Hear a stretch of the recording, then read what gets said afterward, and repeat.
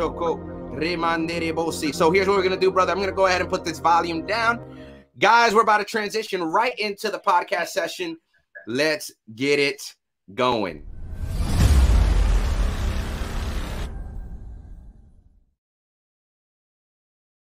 All right.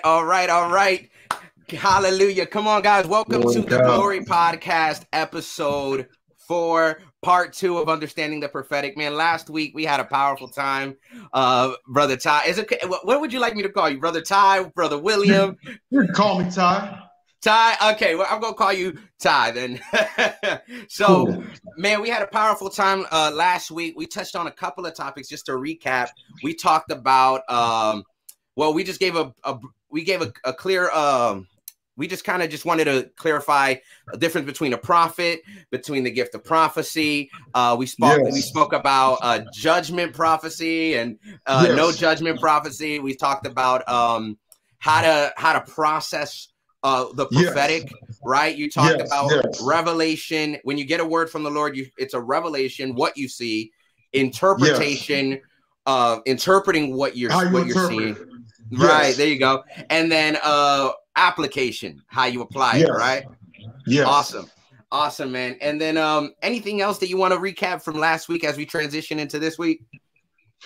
Man, just what you just brought up, revelation, interpretation, and application. That's the body and the anatomy of a prophetic word. Revelation is what you receive. Interpretation is how you interpret what you see. Application is how you apply what you receive. And all of those have to be on point for the prophetic word to be 100% accurate. It is possible to receive the correct revelation and miss the interpretation. The prophet Agabus did that in the Bible, which you'll notice that we could talk about that a little bit tonight if you guys want to. Sure. But and that also touches on this. I'm gonna, slip, this part, and then we could go on. In Deuteronomy, people often quote it and say where it says, if a prophet presumptuously speaks in my name, when it does not come to pass, you shall not, fear him. Now, while that's true, that you listen to what God said. He said presumptuous. If you go and look at that Hebrew word presumptuous, it means arrogant. Whenever you speak arrogantly, you're going to miss it. And that's the kind that God said that God, elected to punish. But whenever you get the revelation, but you miss the interpretation, which is possible, like the prophet Agabus did in the New Testament, which we could talk about that a little later if you want. You notice the Bible still calls him a prophet. So, I just want to throw that out there, that you can, not telling you to go and miss, not telling you that you don't need to be fearful of it, but I'm saying that just because you miss an interpretation or so, it doesn't mean that you're a false prophet. Just spend more time in the presence of God, and he'll continue to teach and train you how to learn what he's saying and understand. Amen, bro. That's good. That's good. So yeah, we was actually we were going to touch on presumption, and so that's good. I'm glad you brought that up. But yeah, so essentially what you're saying is like, hey, like kind of like what I laid the foundation in part 1 was we see in part, we know in part, but when that which is perfect is come, we'll know all things, right? And so something that needs to be very much cleared up in the body of Christ is just because somebody misses, let's say, the interpretation, doesn't mean they're a false prophet. Right. Exactly. And so because we're flawed, right? Like Agabus, like you said, he caught a revelation, was accurate in the revelation, inaccurate in the interpretation. But somehow, and so he kind of missed it just a bit. And so definitely. And now on that note, because I do want to talk about false prophets, false prophecy. But before we get into that, I want to talk about this conditional prophecy versus sovereign prophecy. I need to talk to you about that, because we know, and I'll just lay a background for that as I asked the question. We know Jonah prophesied in 40 days, Nineveh will be destroyed. Now, what I tried to go back to the book of Jonah and find, unless you repent, in his wording, he did not say that. So check this out. So Jonah knew now, so check this out. Jonah prophesied in 40 days, Nineveh will be overturned. Yep. And it says he prophesied what the Spirit of God gave him to say. Yep. And but then 40 days went by, Nineveh was not destroyed. And now, based on most people in the church today, Nineveh will be labeled false prophet. Yes. But we know he's not a false prophet because he's in the scriptures. Yeah, exactly. And so that's one of the reasons why he was embarrassed to go back. Yeah. Well, here's what's crazy, though. Here's what the Lord showed me. He said he prophesied 40 days in destruction, but he knew in his heart that I was going to show mercy. But it was not given to him to say that part. So, so brother, I want to ask you this. So we know the Hezekiah example. I want to ask you this. What are your thoughts on conditional prophecy versus sovereign prophecy, and how can we tell the difference? Go ahead. Okay. Many personal prophecies are conditional. I'm not going to say every single one, but many personal prophecies are conditional. Let me see where I want to go, because I could go a wide variety of ways with this. Jonah, for example, I'll build from what you said and then I'll jump off of that. Yeah, go ahead. Jonah prophesied basically that Nineveh would see destruction. They repented. One reason, as you were talking about, why Jonah did not want them to repent was because he did not want to be looked at as a false prophet. He figured that if he would go back, you're a false prophet, they weren't destroyed. So now he was, bitter about that. And God has a sense of humor, because God grew up that tree and then removed it. I love that part. But anyways, staying on subject. Conditional and unconditional. We also see another example of which you mentioned right there in Isaiah chapter 38. In Isaiah 38, it says, in those days was Hezekiah sick unto death. And Isaiah the prophet, the son of Amos, came to him and said, thus saith the Lord, set your house in order, for thou shalt die and not live. So Isaiah did not say if you repent, you'll live, but he said if thou shalt die and not live. But what did Hezekiah do? He turned towards the wall, prayed unto God, and then after that, the word of the Lord came to Isaiah saying, go and say, I heard the prayer, I seen the tears, I'll add unto you 15 years. So just like with Jonah, Isaiah gave a prophetic word, who is obviously one of the biggest prophets in the Bible, has a whole book, like a huge book, gave a prophetic word and said, thus saith the Lord, you shall not live, you will die. Nothing else. So let's say Hezekiah prayed, and let's say Isaiah missed the next part of the word, or he didn't just so happen to put the next part on Facebook. He didn't put the next part of the word on Facebook, just told him personally, or just told somebody close to him. Next thing you know, Hezekiah didn't die. He's alive. So now you have Isaiah on his Facebook page, like he went, okay, Hezekiah's going to die, all of that. Now he's going to look at the comments. Oh, Hezekiah didn't die. You're a false prophet. You're a false prophet. Next thing you see, all these streams and all these podcasts are trying to grab Isaiah on to be like, Isaiah, did you prophesy that Hezekiah was going to die? But look at did you prophesy that Trump was going to win the election? Did you prophesy these things? But what people don't realize is that people can play a role in God shifting his mind and changing his mind.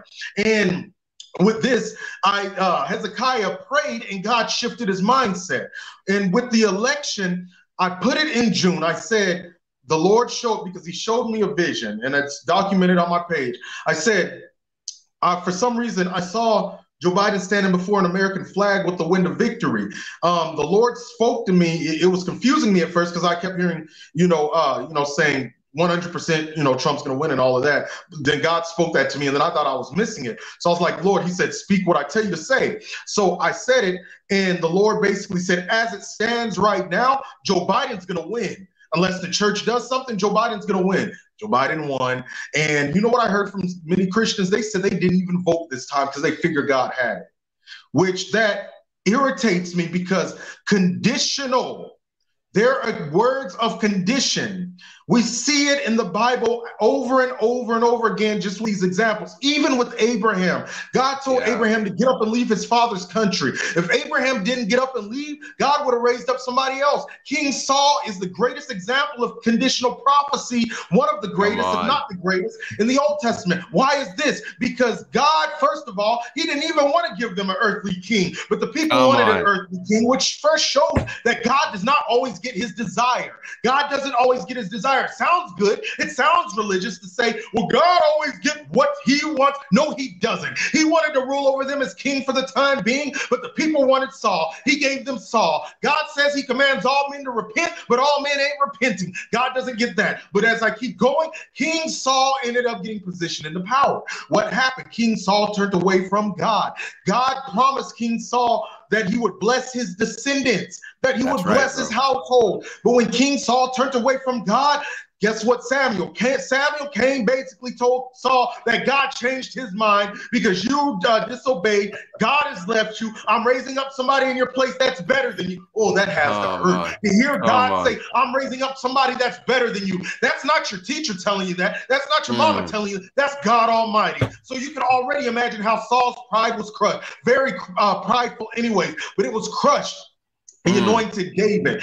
David took all the promises that was to Saul, and God in eternity's past knew that, which is creeping in to the time travel aspect of the prophetic, because Jesus was prophesied to be of the Lion of Judah. So God already knew what was going to happen. He already knew that was going to happen. So he already designated Christ to come through the seed of David. But God had to continue to play out history as it was going. So that's why he anointed Saul anyways. For anybody that may ask, why did he put Saul anyways? Because history has to play out. It has to play out. So the conditional prophecy is Bible. Now, unconditional sovereign prophecy in a nutshell are messianic prophecies. The first and the second comings of Christ, Bible prophecies. Those are going to be fulfilled no matter what. Every single prophecy about the first coming of Christ was fulfilled at his first coming. Born of a virgin, Lion of the tribe of Judah. Out of Egypt I called my son, which, by the way, I'm going to touch on that in a second. It gives a very sound word and prophetic wisdom. I'm going to talk about that in a second. Cool. But the Bible prophecy, future prophecy about the Lord's second return and everything that surrounds it, wars, rumors of wars, you got pestilences, earthquakes, famines, winter storms, which it says that in the Syriac translation. You have all of these. The book of Revelation is non-conditional. It's sovereign. It's the non-conditional is that everybody will die except those that's caught up in the rapture. And these are the non-conditional prophecies. So the difference in it is who it is addressed to and what it is speaking about. If it's a prophetic word about Jesus, non-conditional. If it's a personal prophecy, more than likely, then it's conditional. Yeah, bro, that is fire, man. That is fire. Look, Kayla said, I got Holy Spirit chills all over me. Come on, the word of God never fails. And Lord so, bro, that is so good because, you know that, like you said, there's podcasts like right now, bro, we're like people are tripping so hard about the prophets that prophesied Trump that, like you said, bro, there's literally series. There's podcasts dedicated to addressing this confusion when it's so simple. It is so simple, and it's the reality that people are saying this. And here's the problem, right? You got and I don't want to. I'm not targeting anyone specific. I'm not bashing anyone for how they responded to this situation. So don't hear me putting down any other minister or any other prophetic voice. That's not what we're doing. That's not the intention of this podcast. But hear me here. There's how do I put it? So there's this situation. And I kind of want to touch on this a little since we're already on the topic. There's this situation where people are apologizing, saying, hey, I said Trump was going to win. I missed it. I guess without giving too much of, so here's what I want to say. Like, if the body of Christ was mature and understood how the prophetic work, they wouldn't be harassing the prophets today. Exactly. So I don't know, so I don't know if I fully agree with the apologizing, right? I understand the heart behind it. I understand that they're trying to not damage the body of Christ because of so many put their hope on a word, and which, by the way, don't ever throw your heart on a prophetic word. you throw your heart on Jesus. Okay. Amen. So as we talk about the prophetic tonight, don't idolize the gifts of God. You worship God, who is the giver of the gifts. Amen. And so when we're talking about what we're talking about, we want you to earnestly desire the spiritual gifts, like Paul says, but we don't want you to put it on a pedestal and worship it like much of the church did today, which I think partly plays a role in the Trump prophecy. I think that the Lord, because many people were making Trump an idol. And I know people don't like when you start saying that. But the reality is many people idolized a man and wanted a political Messiah rather than the Messiah, Jesus Christ. And it's the same error made in the time of the first coming. People wanted Jesus to deliver them from the oppression of Rome. Jesus said, nope, I'm coming to deliver you from sin and from the devil. And my kingdom is not of this world. Okay, so just to lay that down for you guys, okay? Like this is one of the issues that is going on, and why the condition, because I prophesied, the Lord spoke to me. He told me that Trump was his desire for this nation. Yes.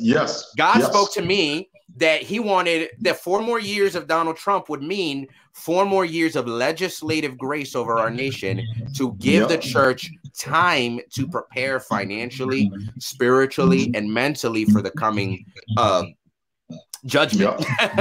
And so that's what the Lord told me, but he told me it was conditional. See, like he told me, he said this has everything to do with how the church responds, how what the motives of the church are, because the reality is like we were just talking about, people were idolizing the guy.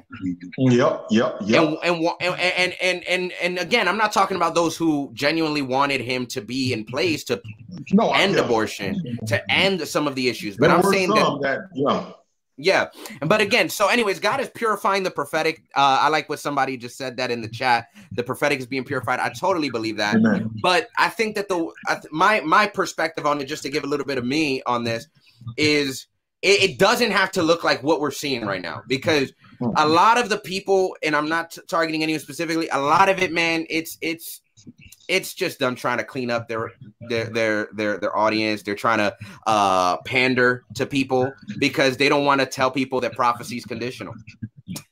Yeah, man, I'm praying for him, man. It's so what are your thoughts on that, man? Yeah, go ahead. I think, and this is just, my opinion on the matter. Anytime you miss an interpretation or, just miss any form of prophecy, I do believe an apology is in order, but I also believe that there should be a teaching behind it, not saying anybody's not doing it, because they could be and I don't see it, but I'm just speaking in general, because this is what I try to do myself. I try to use old prophetic words that I'll give and use that as teaching points to help others. So what I, believe, in line with the apology would be to teach people about conditional prophecy and how it's possible to miss a prophetic word if you miss the interpretation, because I believe 100%, because the Holy Spirit told me to, Trump was his desire. And I stand on this to this day. I'll stand before God in judgment day and testify, God, this is what I believe I heard you say. I'm that confident. And I'm that confident because not simply because it's just I was in the dark and that's a voice that I heard. No, because of the signs that accompanied it. Some of you may have been on my Facebook page. I talked about this last week. The Lord showed me a sign of the sword above America in 2016 that happened in 2017. That next year during the eclipse, it happened exactly as he said it would. The sword above America. The plane went through the eclipse, causing that sign. The next one was the red sign of the Red Sea that would be seen in 2017. The Lord said he was going to show the sign of the Red Sea. The water was pulled back completely. And people were literally able to walk on dry land. I think it was down in Tampa from Hurricane Irma. And these things, in the same way that God spoke that to me, is the same way that he said Trump was his desire, completely. And he gave me the full scale prophetic word, for it. Said that there would be election fraud, but, oh my gosh, I don't even want to get into that because God is angry. And before somebody says, why doesn't God just do anything about it? If God were to just step up and do something about it, all of America would be destroyed right now, because his wrath, oh my gosh, his wrath would have to pinpoint every single person that was involved, and a lot of people would drop dead. And that's a whole nother subject. But ultimately, even this, God allowed it to happen because everything works together in God's good and his will, his divine will. Yes. Because there were a lot of people, and a lot of people accused me of idolizing Trump, which I told them plainly. I'm the same person when Obama was in office. I'm the same person Trump's in office. I'm the same person now that Biden is in office. Literally, because I don't put my hope on a person. I put my hope in God, and because my hope is in God, I respect the tool that he uses. And Trump just so happens to be the tool that he desired to use. So I can't say that I love God and disrespect his hand on who his hand is on.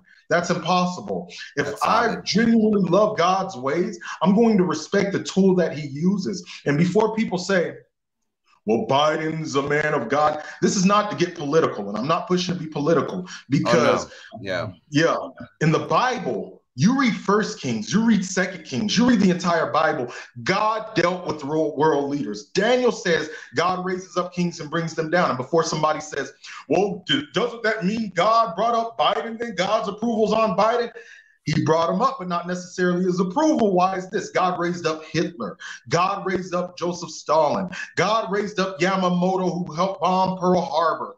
God raises up men according to a purpose, but it doesn't necessarily mean his stamp of joy and approval is on that. He raises up the Antichrist in the future, and he's going to kill him directly. So just because God raises up somebody, it's to work with his purpose, but it doesn't necessarily mean that God loves that person's ways.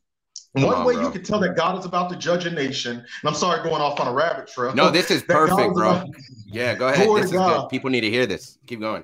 Glory to God. One major way that you know that God is about to judge a nation, and he is, if you study, he gives them wicked leaders. Why? Because wicked leaders, they then legislate stuff that is against his word. And then when they do stuff that is against his word, they take him out of it. When they take him out of it, his hand comes off. When his hand comes off, everything comes in. So God is allowing them to put in the Equality Act. He's allowing this not because he personally loves it, but he's allowing it because this is what people in America in the church let happen. So he's pulling his hand off, and I'm telling you, America is going to witness things worse than COVID. You think COVID was bad. If you could not sit it, I see, this irritates me. I see so many Christians say, well, you know, in the tribulation, I'm going to be able to withstand the mark of the beast and all of that. You can't even fast and pray now. How are you not going to be able to eat by that time then? You can't even fast and pray now for 10 days. And look, at that point in time, even you can't even stay in your house in a quarantine for a while. What are you going to do? You know, and I personally believe in a pre-trib rapture, but this is, you know, just generally speaking. What are you going to do if you're being persecuted by the Antichrist and you have to live under a rock for 20 days? You can't even stay in your home comfortably watching TV during the quarantine, but yet you think that you're going to be able to withstand the persecution in the future. It's not happening. You need to get right with God for real, real. I done got off on a little tangent. No, dude, that is solid. That is solid. And here's what I tell people, because I did want to ask you about how eschatology plays into prophetic interpretation. Ooh, yes. But let me get into that in a minute. Sorry, my camera keeps going in and out. You're good, One second, guys. You're good. Sorry, this is all right, let me just do this. Good, yeah, you're good, brother. All right, there we go. I'm just going to do that because sometimes my other camera kicks in and out. So I did want to touch on that question, but before I do so, I want to touch on what you just said, bro. Sometimes, how do you know that God's about to judge a nation? He brings up wicked kings. Dude, that is all over the scriptures. And number two, for those of you who are saying, oh, I don't like when preachers or prophets get into politics, that's an error. Wrong. All over the Bible, prophets addressed political figures. Like, are you kidding me? Like, that's with kings. If you've like anyone who says prophets shouldn't prophesy about politics, you've not read your Old Testament at all. Like, you have not read your Bible. But I want to say this because my wife was praying. My wife saw the situation with Joe Biden before it happened. My wife had dreams. I mean, my wife had insane, like, shout out to my beautiful wife. She's so prophetic. But bro, she's a dream and vision woman. She gets all these crazy nationwide words from the Lord. And so she was asking the Lord, she was actually praying to God just to stay on this subject for just a little longer. She was praying to the Lord, and she said, how long, God? How long? Like, why don't you just tear these people down? Why can't you just, bring destruction to these wicked people? And she was crying out like this. And then she said, and she was asking God for an answer, and she felt like God told her to go to the book of Habakkuk. Come on. And she said, Habakkuk? I'm not going to find nothing in there that gives me an answer to what I'm saying. Bro, she opens to Habakkuk chapter 1. And look at what it says. Oh Lord, how long shall I cry, and you will not hear? Even cry out to you violence, and you will not save. Why do you show me iniquity and cause me to see trouble? For plundering and violence are before me. There is strife and contention arises. Listen to this. Therefore, the law is powerless and justice never goes forth. Does that not sound like America? Sounds like it. For the wicked surround the righteous. Therefore, preserve judgment. Perverse judgment proceeds. And then the Lord replies, and he says, look among the nations and watch and be utterly astounded. For I will work a work in your days which you would not believe, though it were told you. For indeed, I am raising up the Chaldeans, aka the Babylonians. Yes. It says, I'm going to raise. Listen to this. He's saying, why don't you bring justice? Why don't you do what's right? Why can't you just do this, God? And God says, I'm about to raise up the Babylonians. What? That's worse. Yes. He said, a bitter and hasty nation which marches through the breadth of the earth to possess dwelling places that are not theirs.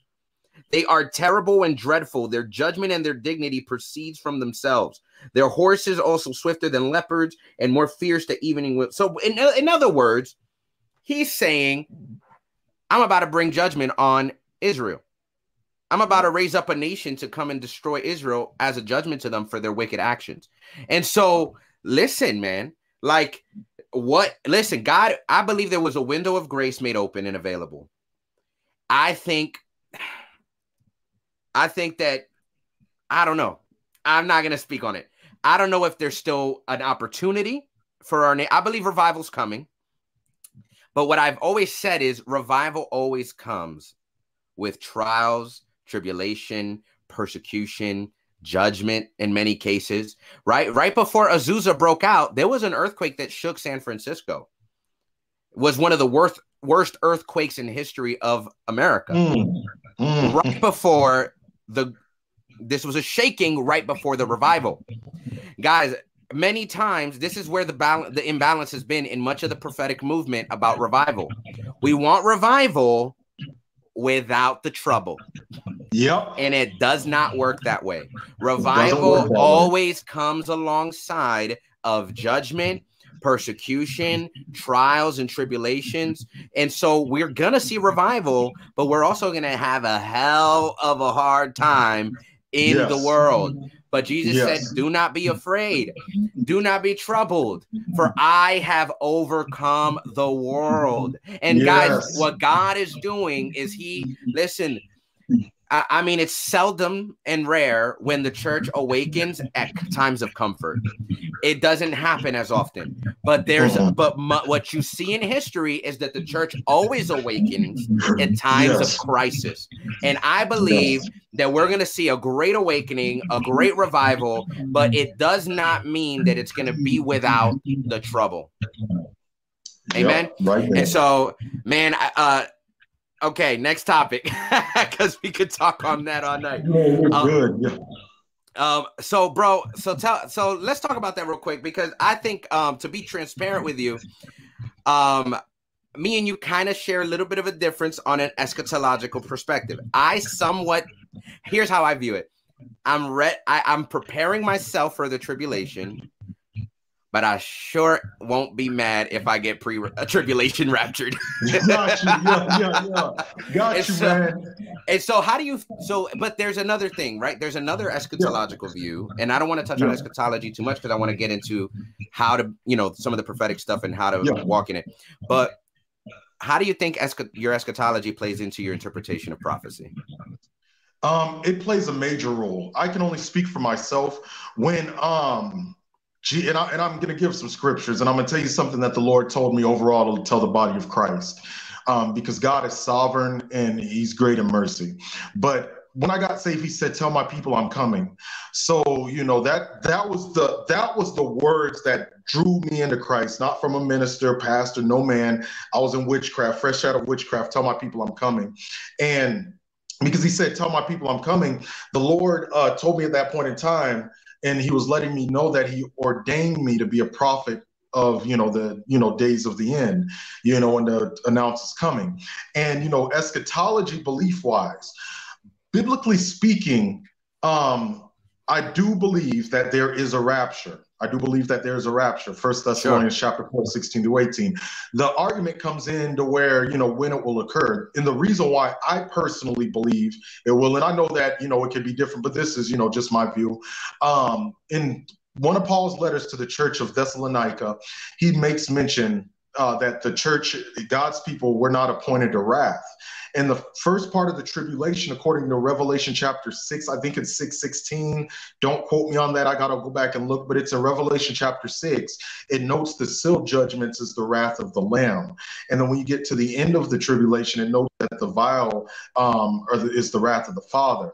And Jesus makes mention in Revelation chapter 3, verse 10, for those that have kept my command to persevere, I'll keep you from the hour of trial or the tribulation, which will come to test those who dwell on the earth. And after that, he says, I'm coming soon. Let no man take your crown, which gets into, the whole judgment day setting and the beam of judgment and all of that.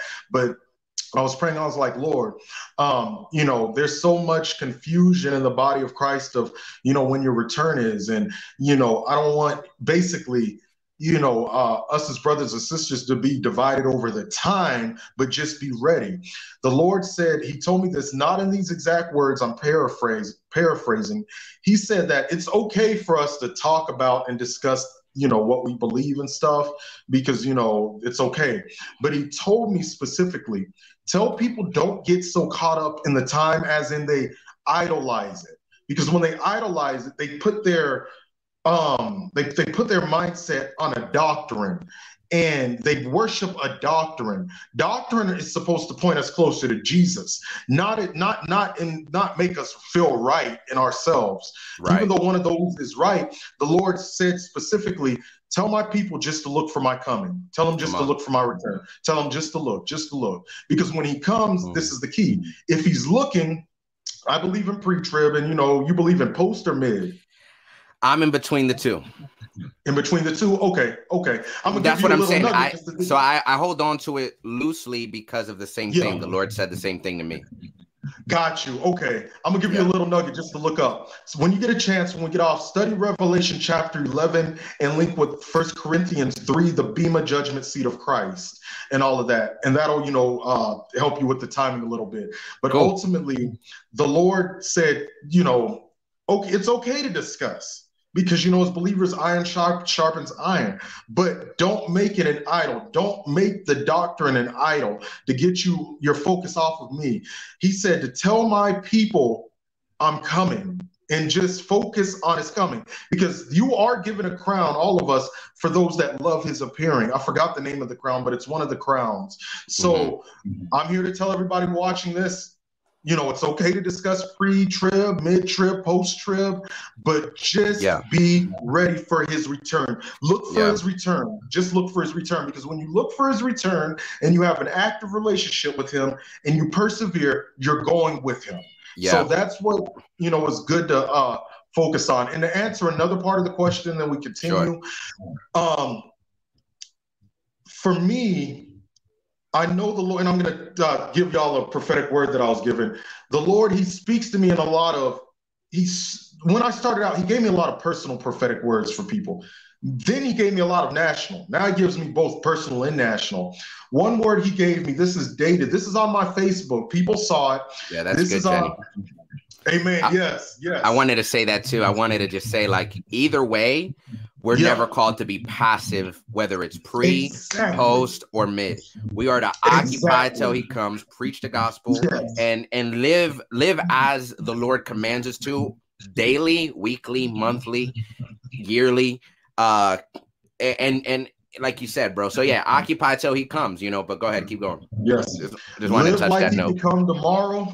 Live like he could come tomorrow, but prepare as if it's another 100 years, you know, in what you do. And this is a prophetic word that I was given October 13th of 2017. I won't read all of it because it is a long word, but I'll focus on this part. This was documented and dated on Facebook, and some of you may have seen it if you're on my friends list. Tell my people to do what I have assigned them to do, and do it quickly. Listen to this next part, because when God speaks, people think that it's metaphorical a lot, which sometimes it is, but every single time it's not metaphorical. Listen.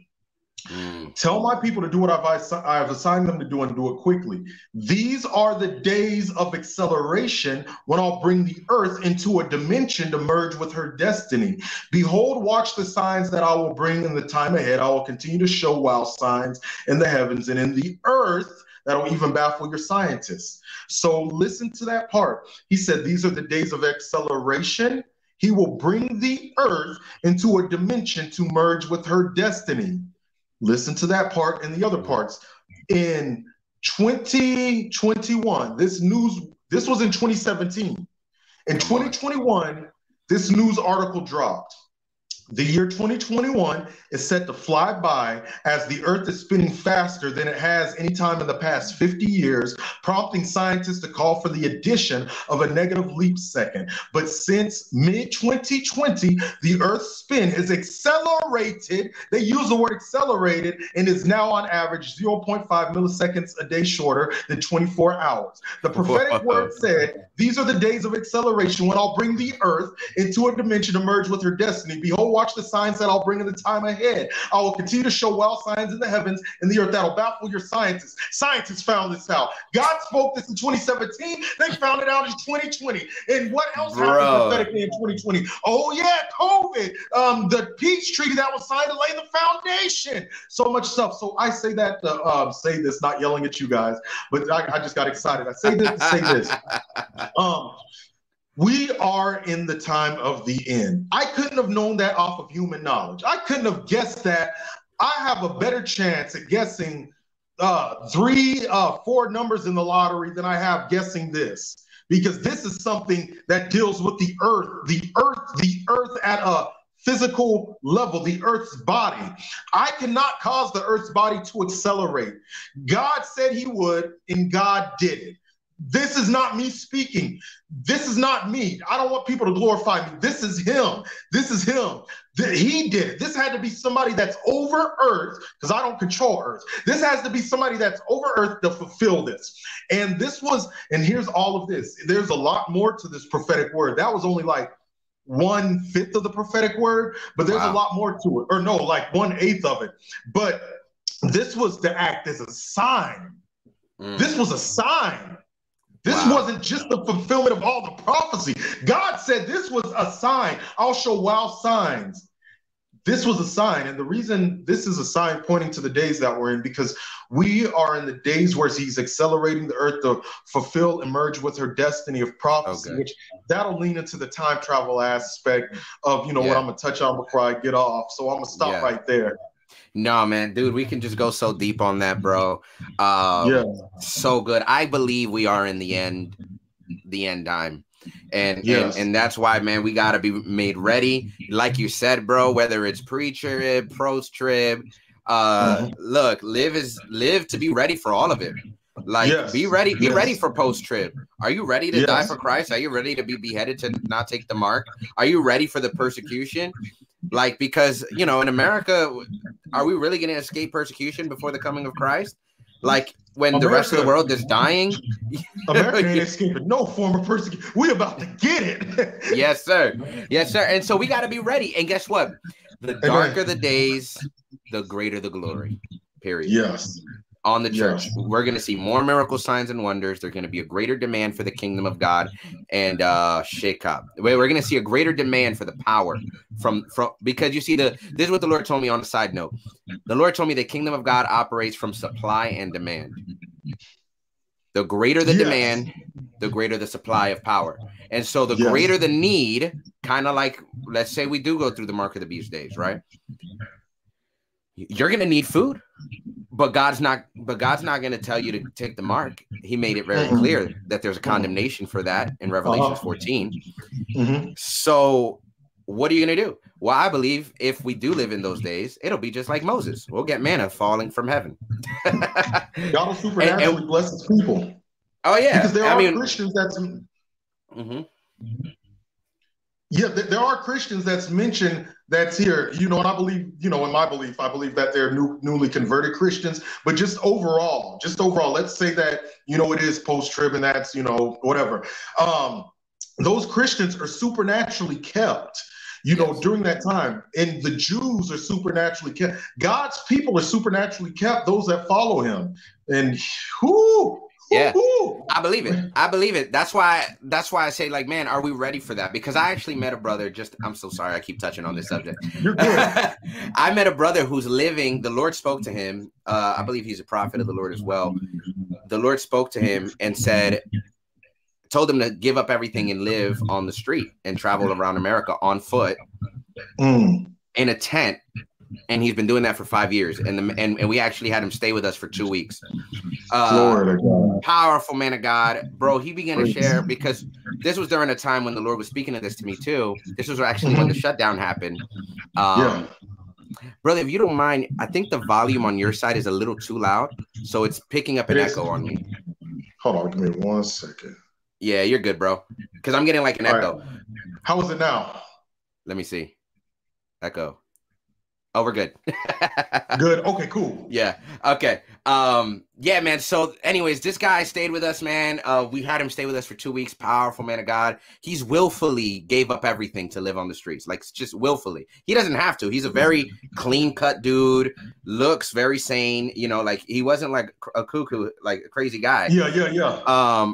But he told the stories of how God would, when he was in Arizona walking, and Arizona is a lot of desert, and the nearest gas station was 25 miles away walking, and it was late, and he had seen a dried up stream, and he had ran out of water, and he said, God, please, like, let me get water at least for 15 minutes. I love where this is going. He said, God, please let me at least get water for 15 minutes. He had a little water filter to fill his gallon. He said, just so I can fill my gallon, Lord. Bro, can you believe the water began to bubble up off of the ground and began to flow for 15 minutes for him to filter out the water and have a full gallon of water. You see what I'm saying? Like, bro, supernatural. Like, we have to understand. And many people are like, well, I've never seen anything like that. The reality is you haven't had the demand for it. Exactly. It's when there's a demand, God supplies. Right. Exactly. And so that's why we should not fear at the days ahead. We should not fear with the things that are coming, because the greater the need, the greater the supply of his kingdom. Yes. And so anyway, that's enough on that subject, because we can talk. We can do a whole video on that subject. Do a whole on that. So I want to talk about this real quick, because I promised CC, if you're still watching, I promised you that we would get to this question. Let's talk about time travel. Okay. Let's start out with or maybe I'll let you start out how you want to, but the question she had for me was, can you explain deja vu? Because she's had a couple of supernatural experiences lately with, quote, deja vu. Obviously that's the worldly term for it. Talk to us about that, bro. I know you have a whole chapter in your book about it. I got a whole chapter. Okay. I could start from a lot of places. I could really start from a lot of places. What I'm going to do is I'm going to give you points. And if you guys have the book, check out this chapter in the book, because you will love it. If I gave all the points that's in the chapter of the book, this will go on for another 4 or 5 hours. And I mean that literally. So I'm going to give points. Deja vu. If you notice in the Bible, and I'm going to give points. Oh, I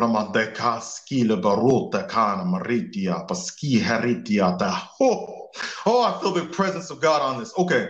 In the Bible, I want you to notice something. Before, or let me ask you guys, when was the lamb slain? When was the lamb slain? Before the foundation.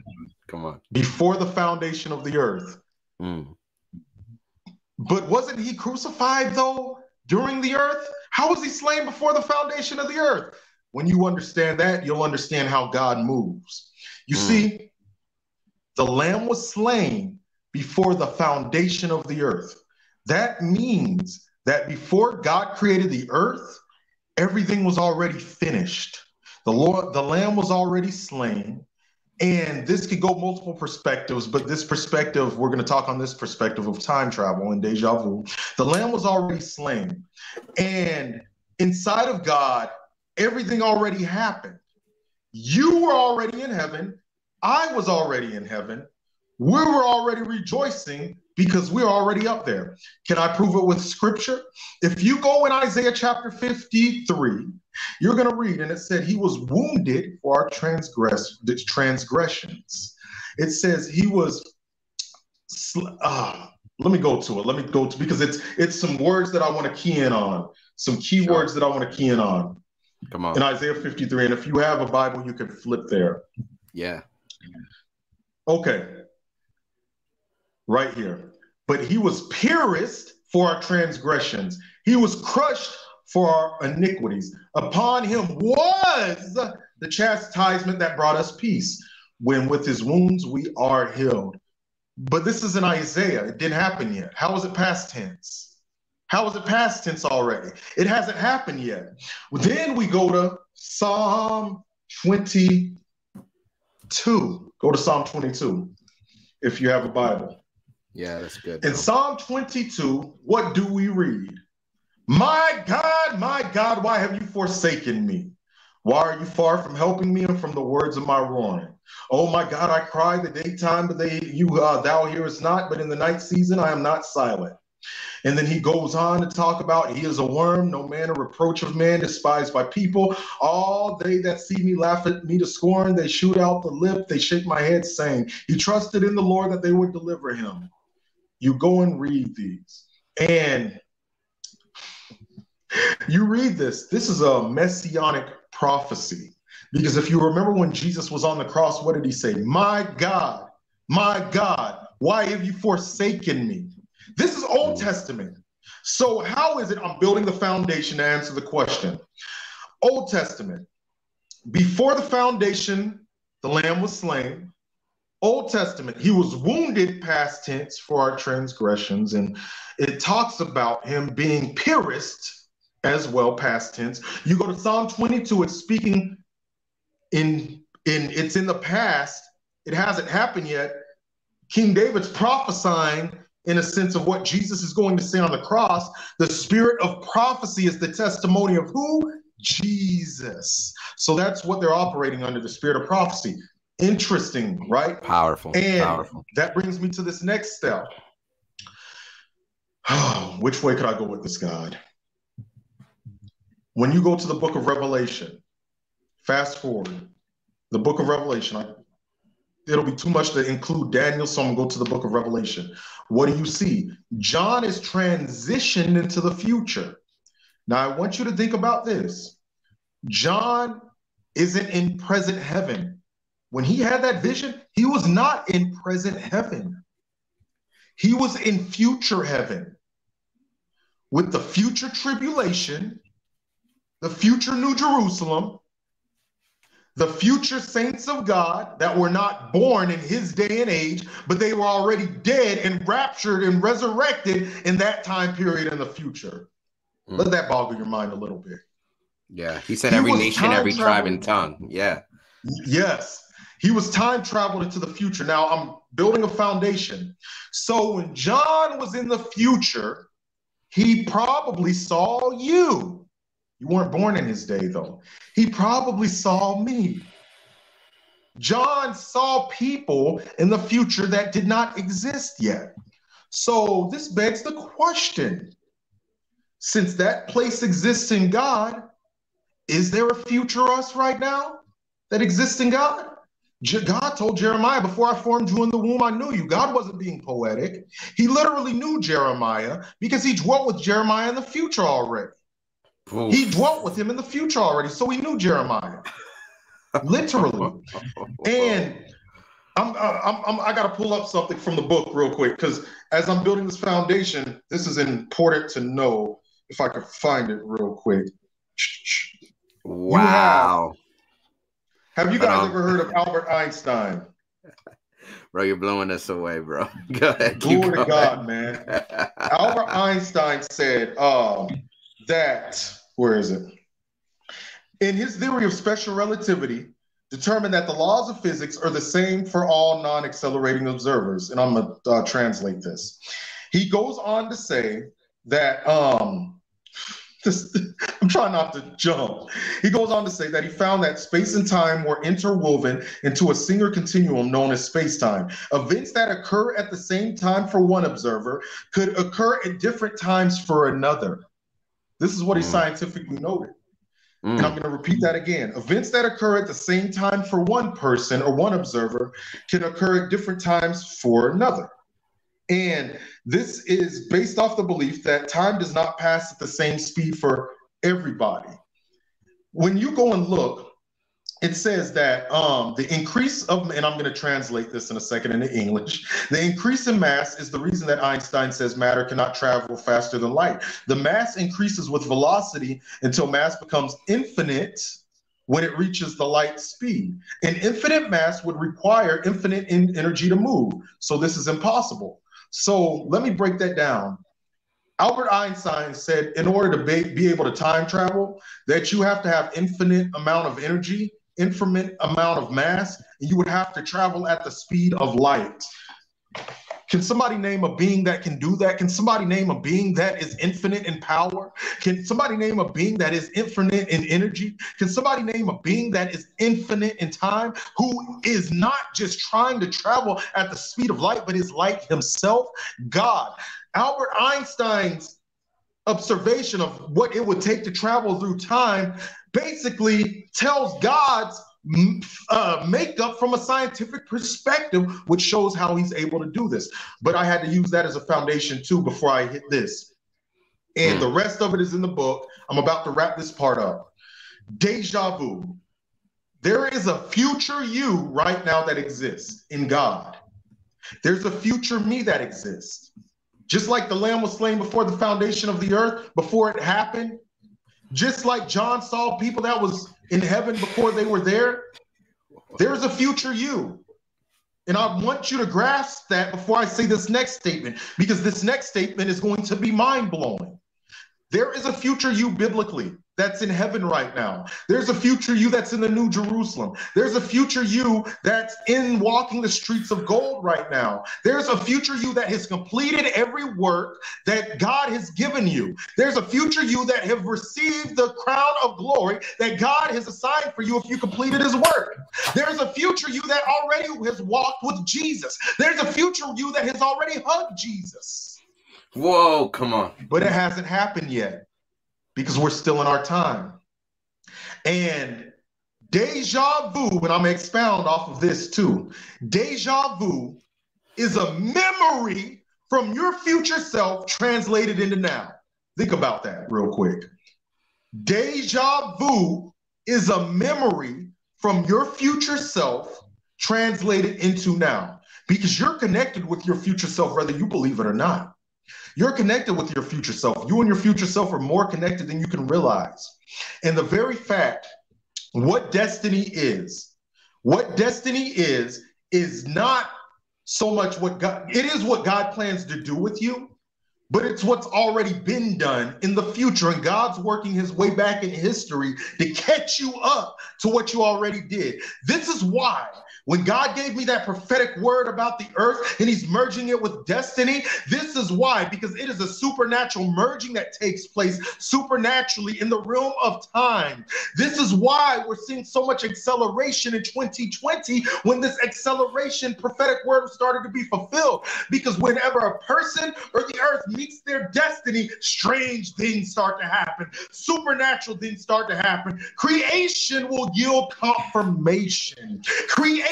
Let me give you a personal example. Let's say that God destined you to go to the nations. Whenever you are walking on the earth, you can live your normal life. But when God meets you, it's time to change. And whenever he calls you, everything starts to yield. For example, You may get a prophetic word saying you're called to the nations. It may not come to pass for the next 10 years, but when it starts to get close to coming to pass, everything that you look at in creation will look like it's starting to yield confirmation. I'll use myself as an example. I was working at a place in South Holland, Illinois.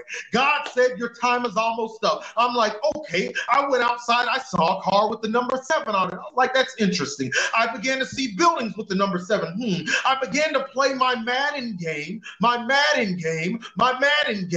and the name that popped up randomly was William Jackson in the Tyrone Jackson. I posted it to my Facebook. Those are my names. My name is William Tyrone Jackson II. Then there was another one that just happened to pop up that said Jesus Rose, which is interesting. That was the name on there. So literally creation will start to yield itself as confirmation when you get close to your destiny, because what happens is the spirit and the power of God starts merging upon you, and then the supernatural starts bursting forth to make room for who you are to be in the earth. This is why when Jesus came, a star had to yield itself as confirmation. This is why in time prophecy, different things are yielding to his return. When it is time for you to walk in destiny, creation will align for you. Nobody else will seem to notice it, but you'll notice it. And that's because God is the future you with the past and present you to form you going on that route. And here's a little nugget. I wasn't even planning on saying this. Here's a little nugget. And I want you guys just to think on this a little bit. Have you ever been alone in your room and you felt the presence of somebody? Sometimes you might get the urge to rebuke it, thinking it's a demon. But there are other times when you may think that it's just simply God. What would you do if I told you, and I'm going to give you scripture in a second. What would you do if I told you that the person that you were feeling, not every single time, but sometimes may have been an Old Testament prophet or a prophet in general? Why do I say this? Or how can I say this from scripture? When you look in the Bible, God picked Ezekiel up by his locks and brought him to the temple in the spirit. God picked Ezekiel up by his locks and brought him to the temple in the spirit. He was observing what was going on. Ezekiel was present in the spirit there, not in his physical body, but by the spirit. Wow. So there's chances that whenever God decides to show somebody something, and when God showed the prophets of the Old Testament these days, right now, that when he transitioned them, I got to word how I say this because I don't want you to miss it. I'm going to say it twice so you don't miss it. There's a possibility that if you feel somebody looking at you, God has taken an Old Testament prophet and showed them the future. But here's the key. He took them in their timeline, but they're dead in our timeline. So you're not feeling their spirit presently, their present spirit, which is in heaven, but their timeline being in the past and they're being shown you right now. I'm just giving an example. Is their past spirit being shown what's going on in the earth, but because it's in our timeline, we can feel it, but he's dead in the right now. But he's, if you've ever seen a time travel movie, you'll understand what I mean. I break that down in the book too. But literally, God can take a prophet and prophetic people, travel them in the spirit, time travel you into the future to see a people that's not born yet. Powerful. And you can be there next to them and they not even know it. You can stand next to your future grandchild in the spirit. And they not even know it. And you can, don't even get me started on this. There may be times God will transfer you into the future. I'm giving an example for you to speak over a future grandchild and decree things over your future grandchild. And you're there in the spirit. And people will think that people will try to say that it's a ghost and stuff. But in reality, it's the past you that was transferred into the future to decree something by the Spirit of God, and he takes you back. Bro. Because once you're dead, you can't, walk around as a ghost and stuff. So that's just a little stuff to think about with deja vu time travel. I break it down more in the book extensively, scientifically, A ton. Going over the book of Daniel, Revelation, as well as Kennedy, Lincoln, as presidents. It's so much interesting stuff. Yes. Bro, that's powerful, man. Oh my God. God. Praise God. Bro, so this is crazy. Man. Oh man, somebody said I gotta watch this again. I agree with you. Glory to God. I need to talk about it again too. Bro, that is so here's what's crazy, right? Because yes, I think about a couple of months ago, God began to speak to me about time travel. Okay. Yes. And I was like, I don't know about that. That's kind of like a goofy subject, right? Like, because a lot of people, you know, they say it's sci-fi, etc. Yeah. But then the Lord began to speak to me about Moses. And he said, how do you think Moses got the book of Genesis? And I said, because for those of you who don't know, Moses wrote the first 5 books of the Bible, and Genesis was centuries before he was born. Yes. And so when Genesis was in the when Moses was in the cloud, he had an encounter or had a revelation or had an experience where he time traveled to see everywhere that God was before he was born. Oh. Yes. Yes. He saw creation. He saw, man. Yes. He saw Adam and Eve. He saw the fall. He saw the flood he saw Enoch. Moses knew Enoch. He saw him.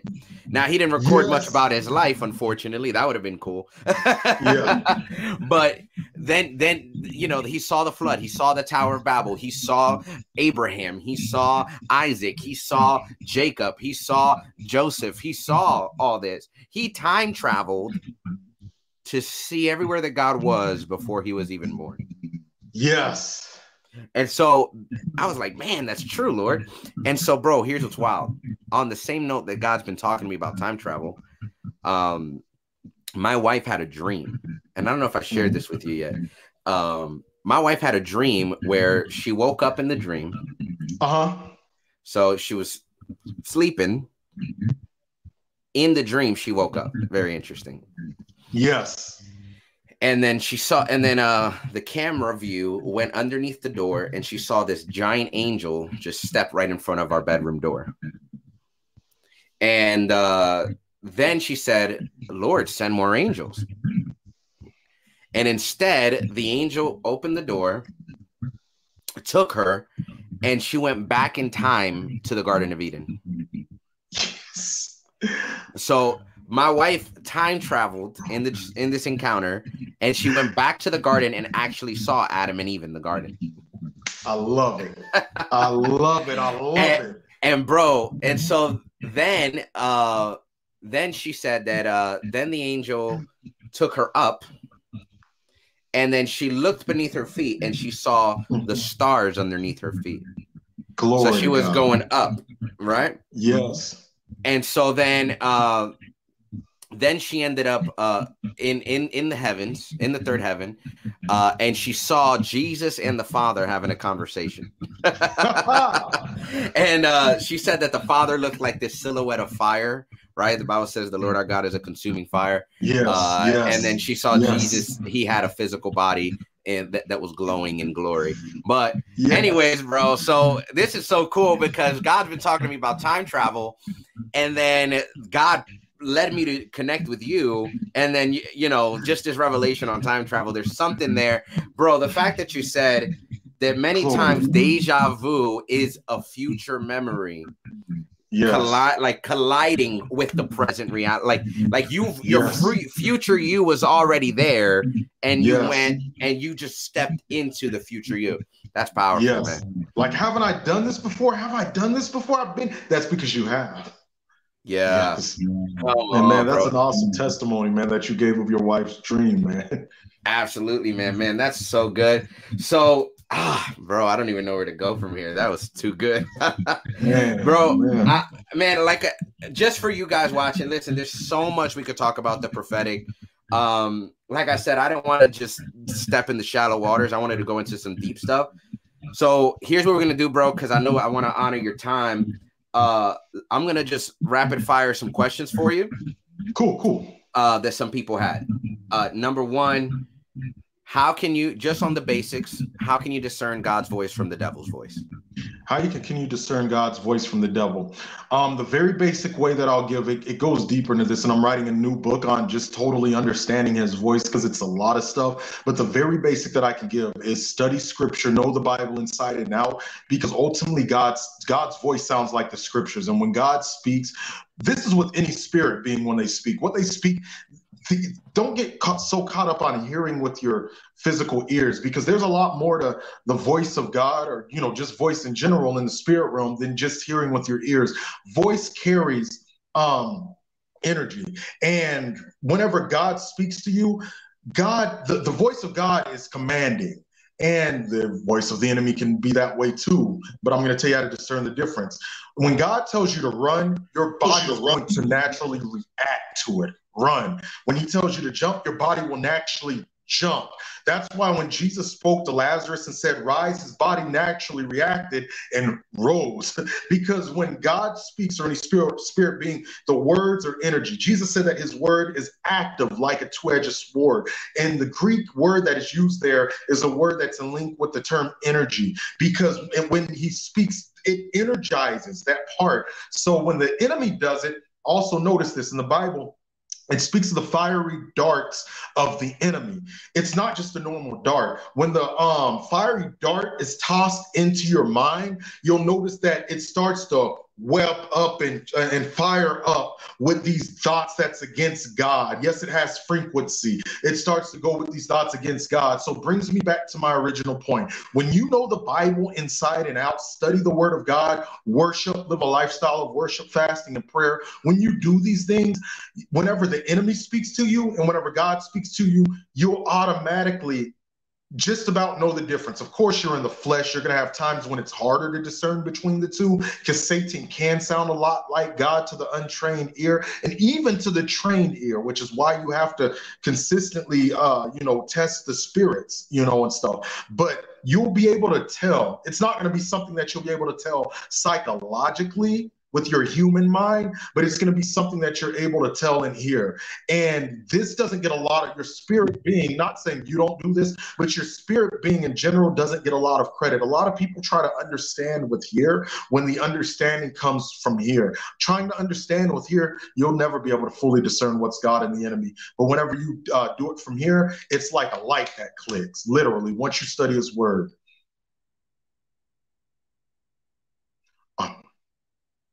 Can you hear me?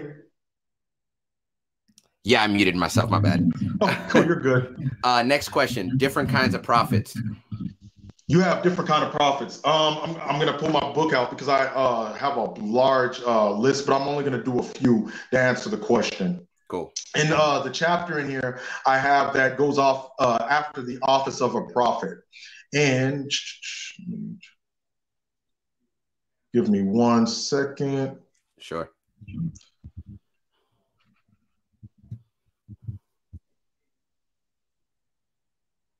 Okay. In my book, I talk about the different kind of prophets. Actually, I don't know if you could see it, but I talk about it in this chapter. The different kinds of prophets. You have the weeping prophet, which, let me say this first. It's not limited to these. There's no actual scriptural outline for this is the kind of prophet here, this is the kind here. However, you will notice patterns in different prophets. So it's not limited to these. It could be more than this, but this is just a basic view. You have the weeping prophet, which is an example of Jeremiah. These prophets typically weep a lot with the prophetic words they get. You have a more or less confrontational prophet. Should all prophets be confrontational? Yes. But you'll notice that there's a little umph in the confrontation between Isaiah and between an Elijah. You'll notice the difference.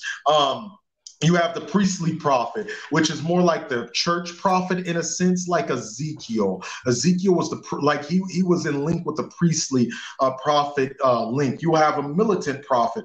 These are the kind of prophets that'll seem like that they're obsessed with warfare. Joshua was an example of a prophet of war. I talk about this in here. Then you have an apocalyptic prophet, which all prophets should kind of speak about the time of Jesus' return and all of that, but some that I would be under this category and stuff with the things that I prophesy, apocalyptic prophet. These are the kind of prophets that you'll hear consistently speak about the day of the Lord. You'll have a governmental prophet. They're involved heavy in the government. Financial prophets who hear the side of God dealing with money, depending, and it's, those are just some basic overviews, and you can gel into one another. It's no specific set way, but you can hold these different ones, different things. I'll use myself as an example. I'm apocalyptic, but I'm involved with government. I've prophesied to Rahm Emanuel and, others and stuff. But at the same time, I'm confrontational, very confrontational. So literally, some of you have, brother here who's a revivalist, pure revivalist, and you have different people in different categories. And I have scripture for it, but I don't remember it offhand. It may be in the book, but that's just a quick. I'm sorry, you guys, for going on a little rabbit trail. That's my version of quick to answer the question. No, that's good, so I hope bro. that answers your question. No, that's good, man. So I guess even somebody asked this last week, a Navi prophet, a seer prophet, like talk a little bit about how different people receive the prophetic. So there's seers. I'd say you're definitely a seer. Yes. There's hearers, knowers, those who prophesy out of proclamation. Well, here I am answering the question. I want to hear what you have to say. Okay. And I note this in this book too, discussing the different kind, with the Nabi and all of that. A Nabi, and I'm not gonna read all of it. I note Nabi, this is the very first Hebrew word that we see used in scripture as it relates to a prophet. This word is found 316 times in the Old Testament, and it is first used in Genesis 20, verse 7, when God makes a reference to Abraham being a prophet. I personally find it interesting that Abraham was used to reveal to us the sacrifice of the father to send his son through the attempted sacrifice of the only covenant son, Isaac, in Genesis 22. I love this picture because it's completely outlined in the famous scripture that is known as John 3:16. How prophetic is it that Nabi is mentioned 316 times? The first person it's mentioned with is Abraham, who's a prophetic picture of God sending his son in Genesis 22. In John 3:16, for God so loved the world that he sent his son. I thought that was interesting. No, that is. A Nabi can typically receive things as if like it's bubbling up. It's, gives the expression of bubbling up. If you take like a Sprite and shook it up, it'll bubble over. It's almost like that, like the Spirit of God just bubbles up inside of you. Then you have chose. This is one of the Hebrew words that describes a seer, which it means a beholder of a vision or a stargazer. I have some more in here, but I'm going to just talk about these two, is a stargazer. And you'll notice, and I noticed this, and you'll notice that anytime, if you've ever been on one of my lives when I'm prophesying, I'll start looking like this. It's not because I just want to look like that, but when I look like that, my spirit starts zeroing in and focus, almost like you're looking at the stars or the telescope. It's God's not telling you to go worship the stars, but it's like, how you look through the telescope and you're so concentrated on the stars and you're looking at it and, things like that. When you do that, and you're connected with the Spirit of God, and whenever he speaks to you, you'll notice a vision will start to form within your eyelids. If your eyes are closed, they'll start to form in your mind's eye if your eyes are open. So the difference is a Nabi typically receive words more audibly, while a seer typically receives words more in seeing. Then you have those that can receive in both, in both. So it could be a wide variety of ways, depends on the person. I see a lot, but I also receive a lot audibly, so I'm a combination of the two. But I think I see a little more, just an inch more so. So yeah, you don't confine yourself into one. For those of you learning, just be open to how the Lord will use you. And just when you think that you have an established pattern, that's when God will switch it up. Yeah, that's good, man. I agree with you. The Lord always, sometimes there's different seasons and different ways he'll talk to you on purpose. Yes, yes. Yeah, somebody said, what's the title of your book, brother? It's literally Understanding the Prophetic. Yep, Understanding the Prophetic on Amazon, and the link should be below. Yeah, the link should be below. It's also pinned on the live chat. It's pinned to the top, so you guys could click on it or click on the description. If you're on Facebook, go to my YouTube channel, subscribe to the channel, hit the notification bell, and buy his book. Thank you, guys. I appreciate the support. Yeah. Okay, so we didn't get to this question yet, but I want to knock it out real quick. That's fine. How to identify a false prophet? How to identify a false prophet? I love this question. It's a long version, but I'm gonna give you a quick version. Sure. You can identify a false prophet by these things. First and foremost, what do they have to say about Jesus? The revelation that they give, how does it present Jesus? Is it saying that Jesus is less than God? Is it saying that Jesus is not the Son of God? Is it saying that Jesus is just a human? Or is it saying that Jesus is the Son of God, God in the flesh, and a human and God at the same time? He died on the cross, resurrected. Does he glorify Christ? That's the first and foremost thing. Because in history, you have had a lot of accurate false prophets. I'm going to say that again. You have had a lot of accurate false prophets. Muhammad accurately saw a false angel give him the revelation. He accurately saw certain things because the satanic realm knows things too, and they can reveal things to you. So accuracy is not the only thing that makes a prophet. It's how one draws you to God. Next thing I would say is accuracy, because though a prophet, as we talked about this earlier, can miss every once in a while, if somebody's just continuing to miss, then there's a good chance that they're not a prophet and stuff. Now, of course, if you miss every once in a while on interpretation, because we're humans, but if you have a career and a practice of missing, like every time you prophesy, it doesn't hit, it doesn't come to pass, it doesn't happen, or it happens like one or two times, then chances are you're not a prophet, because a broken clock is right twice, a day. So the two, I want to see what I want to put in there because it's so much. The third, how do they look at the Bible? Do they look at the Bible as the total authority of the Word of God? Or do they just look at it as one of many books and they put their revelation on the same level of the 66 that's in the Bible? Look at when they do that. If they put it on the same level as the 66, again, back away from them, because nobody's words is on the level, with the 66.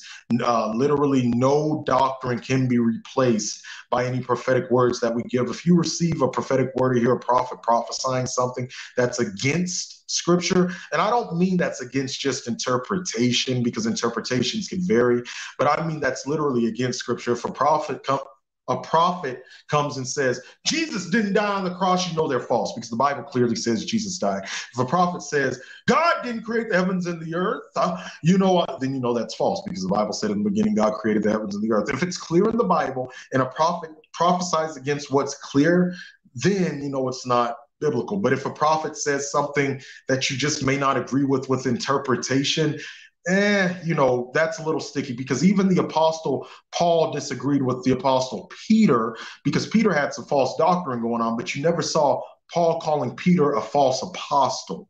So there's a lot of weight to it, but those are the few things that I'll tell you to look for. That's good, man. That's good. Lord God, thank you. Next up is somebody asked, how do you know you have the gift of prophecy? I guess you can marry this with the next question, which is, how do you know you're called to the office of a prophet? Okay, I'll kill two birds with one stone. With this, first, I got to break down, and I'm going to do it quickly for you guys. The gift of prophecy, the gift is something that you have. It's like a part-time job. Your life doesn't surround around it. The office of a prophet is a career. Your life surrounds around it. And, you have to do everything in conjunction with that. How do you know if you have the gift of prophecy? Because you'll dream of stuff that's coming that's going to happen, and it happens. You'll have visions of stuff that's going to happen, and it happens. people get the gift of prophecy and the gift of word of wisdom, knowledge, and the gift of discerning of spirits mixed up. All those are prophetic, but the gift of prophecy is not that. The gift of the word of knowledge is telling of something present or in the past. The gift of the word of wisdom is giving prophetic instruction. Discerning of spirits is discerning, literally separating what spirit is which. The gift of prophecy is foretelling or forthtelling. The person with the gift of prophecy only typically does the gift of prophecy, but a prophet operates in all of those. So how can you tell if you have the gift of prophecy? Again, if you have dreams, visions that come to pass, how can you know if you're in the office of a prophet? If God is calling you, God will make it clear to you. If you were to go into the office, you're going to undergo training. The training will be intense one way or another, and you will receive prophetic words of gift that's in the gift of prophecy, also the gift of discerning of spirits, the gift of the word of knowledge, and the gift of the word of wisdom. Every prophet in the Bible you see, they typically operated in all of those one way or another. Oh, I can't hear you again, bro. Sorry, I keep muting myself. You're good, man. Let me see here. What's another one? I think what we'll do, man, is I guess I'll ask you this one last thing, and then I'll let you share whatever's on your heart. What do you feel the Lord? So concerning, I know you shared a little bit of this earlier, concerning what is the Lord saying right now for today? And then I'll let you share whatever else the Lord puts on your heart to share as we close out. The Lord is saying, and man, we're going to have to do a part 3, man, because what I want to share, man, I got to get to the kids, but if you don't mind, we could do a part 3. Somebody just said part 3. Part 3. Yeah, we could do a part 3 if you guys want to see it, because what I'm going to share, I realized the stuff, it's going to take up for a whole another podcast. And because the Lord visited me yesterday in such a mighty manner, and I want to share that. But what the Lord is sharing with me right now is that it's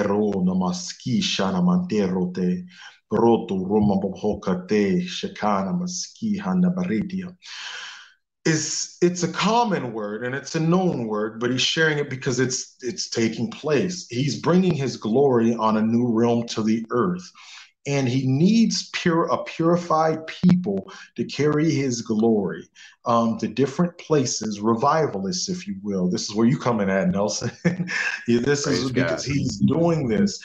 And I see him positioning them every which way. I see him positioning them in Kentucky. There's a revival that's going to break out in Kentucky that's going to be so heavy. It's going to be a revival in Kentucky that's going to, be so heavy. It's going to be so heavy.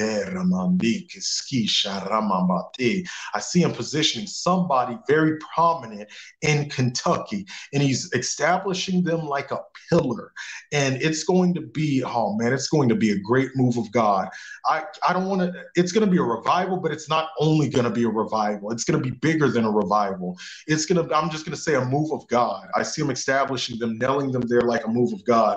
I don't know what that means fully, but God is positioning people throughout the United States as such because America's going into some dark days, and he needs the lamps of his spirit to, be here to help guide people, to the feet of his son. So that's what the Spirit of God is speaking to me today. Amen, bro. Amen. All right, so let me do this real quick. Brother, I want you to go ahead and just pray for the people. I believe what the Lord was showing me for tonight was I knew tonight was going to be powerful, bro. You dropped some bombs of revelation. Praise God, man. And I just want to thank you for that. But I was sensing this, and I hope you, in your heart, you're in agreement with me. I felt like God was going to activate some people in the prophetic today. Paul said in Romans how he wanted to come to impart some spiritual gift to the church. Amen. Can you hear me? I can hear you. Oh, wait, yeah.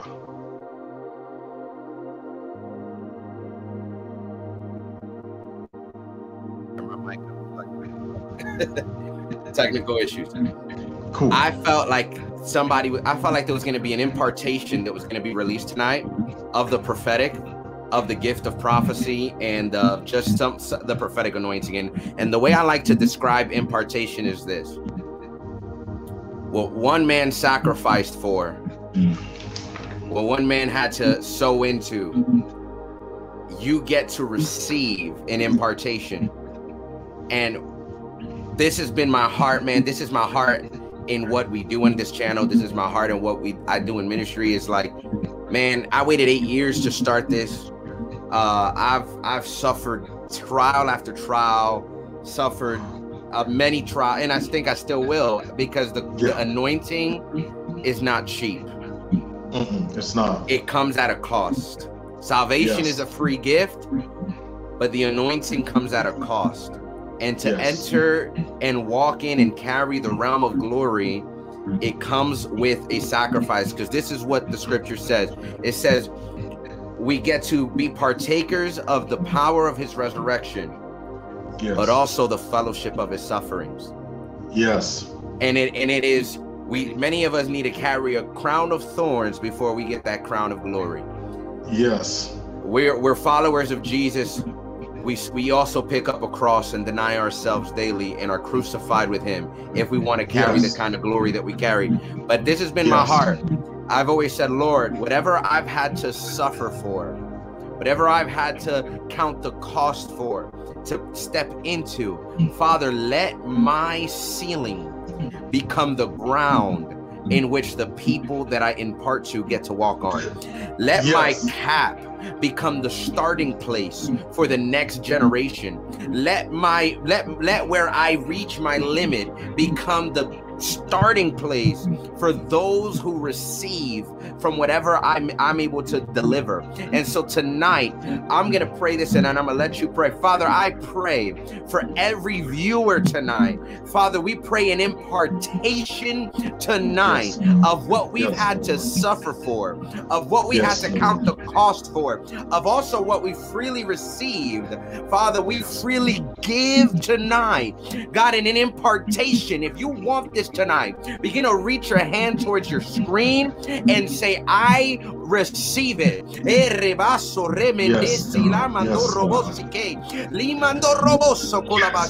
Father, impart this glory on every viewer watching live and replay. Father, impart, God, the gift of prophecy into them. Impart the prophetic realm into them. Impart, God, this extra level and dimension. Father, begin to activate them.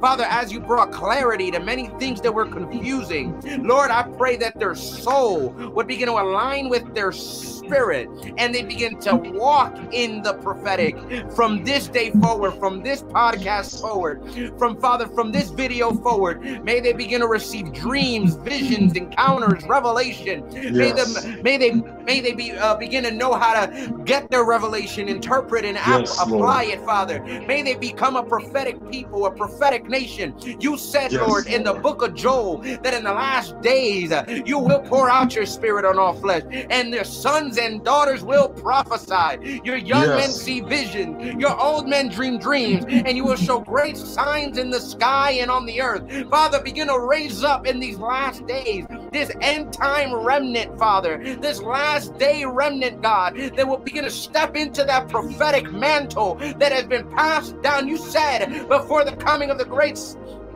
before your coming, you will send forth Elijah. Father, impart a spirit of Elijah on a generation, Father. Impart a spirit of Elijah on a generation, Father. Reconciling the hearts of man back to the Father. Begin to release that prophetic mantle on them. And I even see the Lord saying this. There's some of you who your family is being called to the prophetic, but the devil has come in and brought in divination and has brought in all kinds of perversion Because, and I see somebody right now, you've been dealing with death and witchcraft and sickness and division in your family. It is the Antichrist spirit coming to divide. But I hear the Lord saying, I'm about to send the spirit of Elijah to your family. I'm about to send the spirit of Elijah to your family to reconcile hearts of the fathers back to the children and the children to the fathers. I hear the Lord saying, I'm about to unite households. I hear the Lord saying, I'm about to do that which I said. This promise is to you and to your children and your children's children, and you and your household shall be saved. Yes. Father, begin to release this over this generation. Begin to release this over every viewer. Father, send revival to every house, every revival to every family. Yes, brother.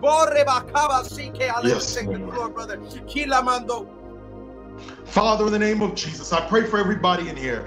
Now, Father, I pray that those are listening. In Jesus' name, I reach my hand out and I release impartation into them. Father, that I had to work for, that which you had to teach me. Father, I pray that you manifest impartation into everybody that's watching this that would receive it in the name of Jesus. I pray, God, that you ample up their dreams, their visions, their prophetic words. I pray if they're a prophet that you activate them in that. I pray if they have the gift of prophecy that you activated in that. I pray, God, and I impart as you will it, the gift of prophecy into those that you have ordained it. In the name of Jesus, and I pray at the very least, God, that you would stir up the spirit of prophecy in each and every individual and believer on here in the name of Jesus. I pray, God, that you would open them to brand new realms in the name of Jesus, and may the fire of God hit them, and may the key unlock their ears to brand new revelation in the name of Jesus. Now, you guys that's on here, I'm going to have to find out a way we can put this together, do actual prophetic activations with you personally, one-on-one, and, we could put that together, but today was just an overview of it. Father, and I pray that you keep those that's watching this in safety in Jesus' name. Come on, man. Come on. Brother Ty, thank you so much, man, for everything you just brought to us tonight. Thank you for everything, man. Bro, we want to honor you, man. Thank you guys for being a part of the after party.